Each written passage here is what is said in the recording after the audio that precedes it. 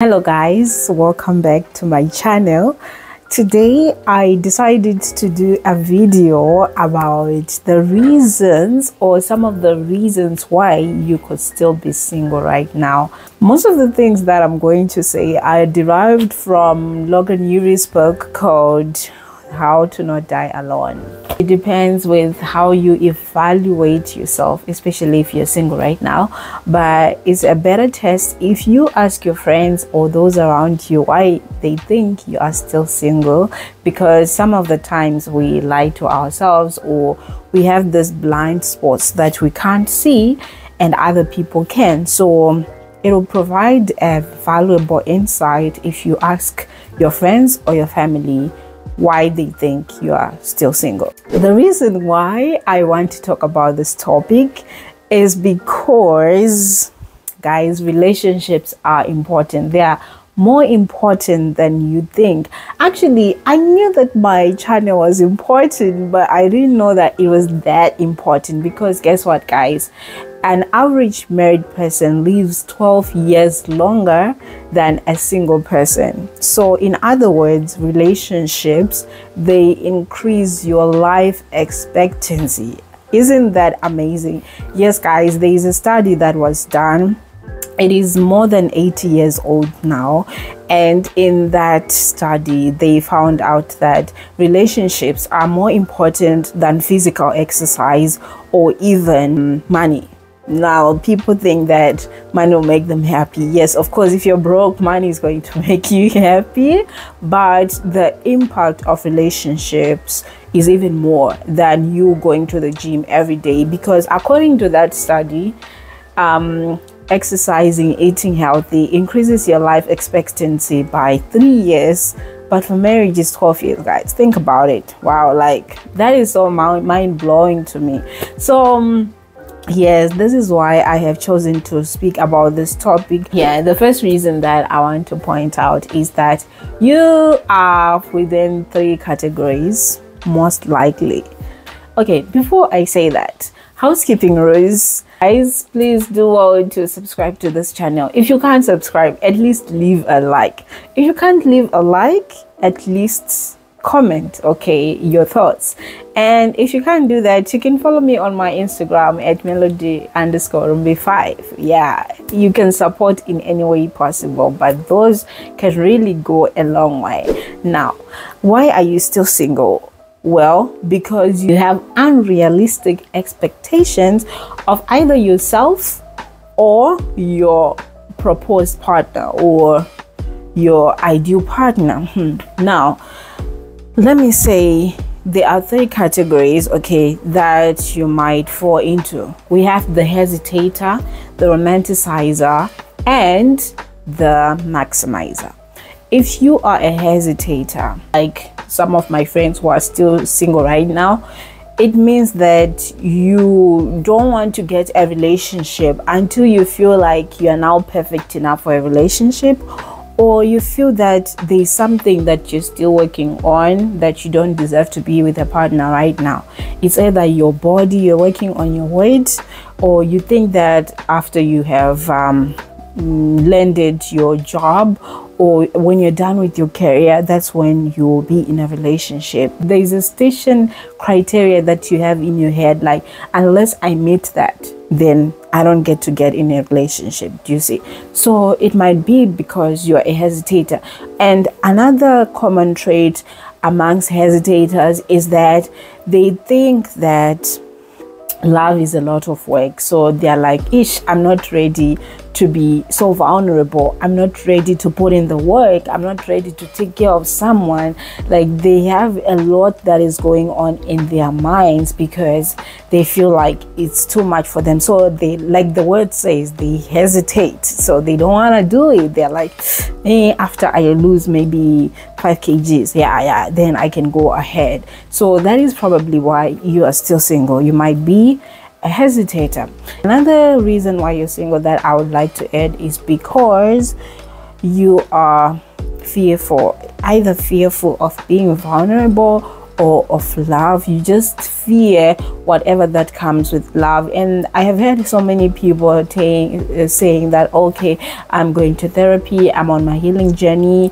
And yes, it's okay to go to therapy, and you have to work through your fears, you have to work through your traumas.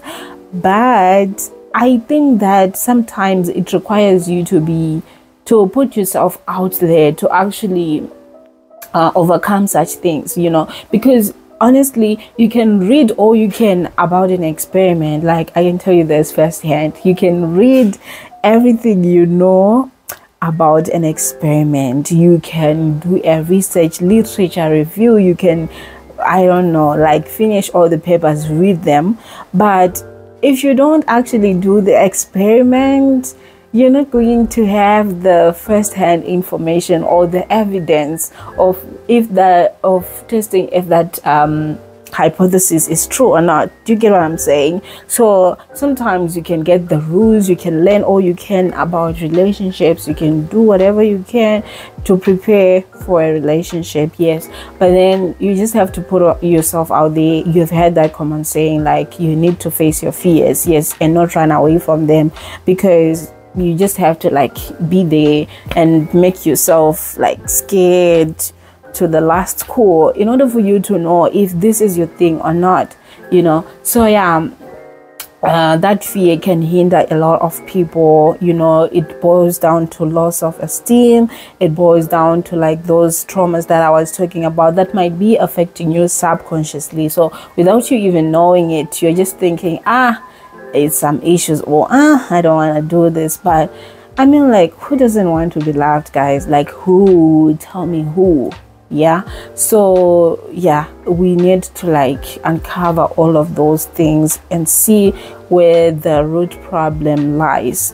And then the second one is the romanticizer. Now, the romanticizer expects that their partner is going to show up in their life in a way that they never imagined. Like, oh my god, I just got off the bus, and then when I was about to cross the road, I bumped into this guy, and then oh my god, my books fell to the ground, and then we looked at each other, and there was this chemistry between us, and it was like, oh, a dream come true.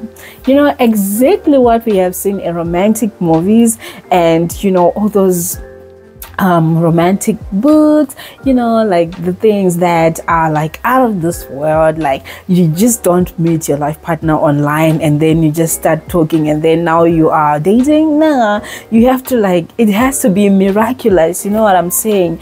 And most romanticizers, they also believe that love has to be easy. So if they feel like things are not really flowing as they should, they think like it's not meant to be. Yeah, those are the people that will say let's see, like, if it's meant to be, it will be, you know. But you have to realize that love takes work sometimes. You don't have to like just see how it goes, because if you don't communicate or if you don't make an intention to make your partner happy, things are just going to die away like that. It's like fire can be burning, it can burn a whole city, but then if you don't fan it, if you don't fan the flame of fire, it will die out. So the same is true for relationships, which means that you need to put in some kind of work. Of course, there is like a level to which you can work, and then where you are actually not getting along with your partner, but that will be for another video. But romanticizers, like, they have this ideal person in their head, like, my guy should be, you know, this height, tall, they are supposed to be this thin, they're supposed to be this dark, you know. Like, they have little bits and pieces of details that if they see somebody who falls short of that, they're like, nah, not go area, because they have like unrealistic expectations in their head of their partner and how they're going to meet, you know. So I mean, with that level of perfectionism, they are still single. Yeah, so you might be in one of those categories, a hesitator or a romanticizer. Now there is the third category, which is the maximizer.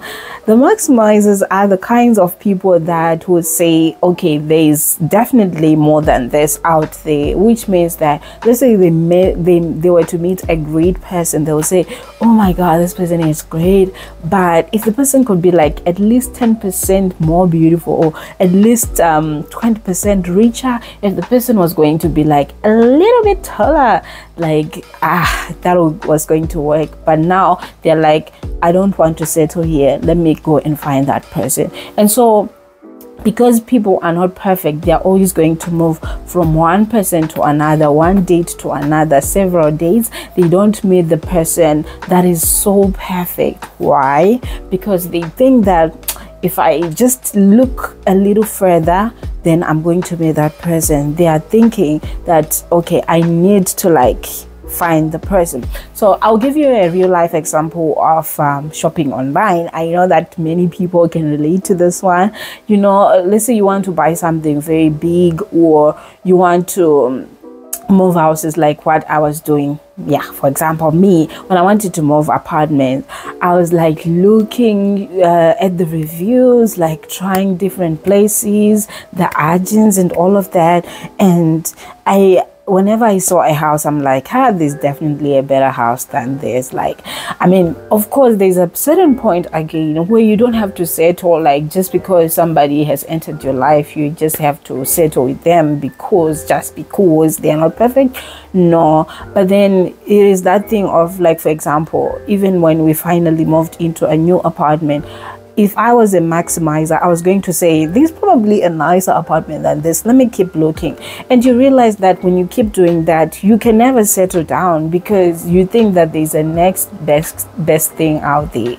And I realized that this is exactly what I was doing in my relationships earlier on. You know, I would be saying, okay, I think that this person is great, but there's probably like someone who is a little bit better, you know. And sometimes I'll meet somebody who I think is better, and then I realize like, okay, they might be better in the other person's weakness, but they also have their weaknesses. And now it was going to be a spiraling effect in such a way that you meet somebody whom you think is better, but then they also have their weak areas. You get it? So you're never going to get to a point where you're like, okay, this person is perfect, okay, it's done. Research has shown that, you know, it is not about the decision that you make, it is how you feel about your decision. Which means that if you decided to like find someone and then start a life with them, how you feel about that decision is going to make a great impact compared to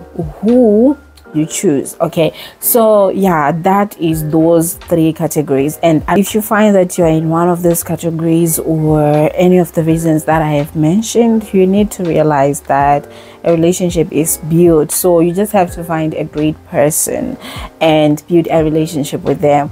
In your dating, you want to look at the things that matter more than the things that matter less, because at the end of the day, you want to be in a relationship that lasts longer, or a marriage that will go a lifetime. So guys, I just hope that you find a great person and that you build a relationship with them. I hope this video was helpful, and yeah, I'll see you in the next one. Peace.